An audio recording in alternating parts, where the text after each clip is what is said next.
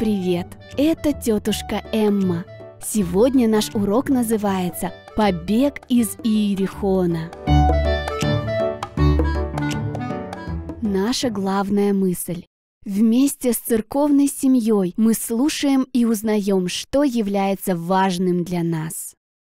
Памятный стих записан в Евангелии от Матфея, 6 глава, 33 стих. «Ищите же прежде Царство Божие и правды Его, и это все приложится вам». Наташа сидела под столом, покрытым одеялами. Она печатала на старой пишущей машинке, спрятанной в деревянный ящик. Одеяло и ящик приглушали звук пишущей машинки, чтобы ее не было слышно снаружи. Для чего все это? Наташа жила в стране, где христианские книги были запрещены. Но книги об Иисусе были очень важны для нее и других христиан. Поэтому Наташа, рискуя своей жизнью, печатала копии этих книг, чтобы и другие могли узнать об Иисусе. Однажды в дверь постучали полицейские. Они арестовали и увезли Наташу. Давным-давно стражники в Иерихоне хотели арестовать 2 юношей, которые служили Богу. Вот как это произошло. Прошло 40 лет после того, как 10 соглядатаев принесли нерадостные вести об обетованной земле. Иисус Навин, который вместе с Халевом призывал тогда народ пойти в обетованную землю, теперь стал руководителем Израиля.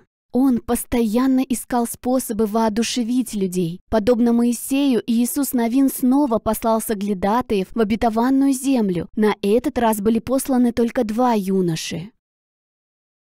«Пойдите и осмотрите землю», — сказал им Иисус, «а особенно Иерихон».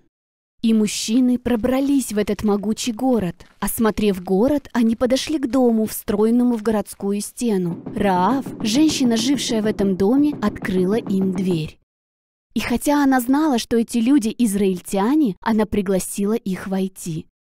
В Иерихоне все, включая и Раав, знали об израильтянах. Все знали, что Господь сражается вместе с израильтянами, и это пугало царя Иерихона и его армию.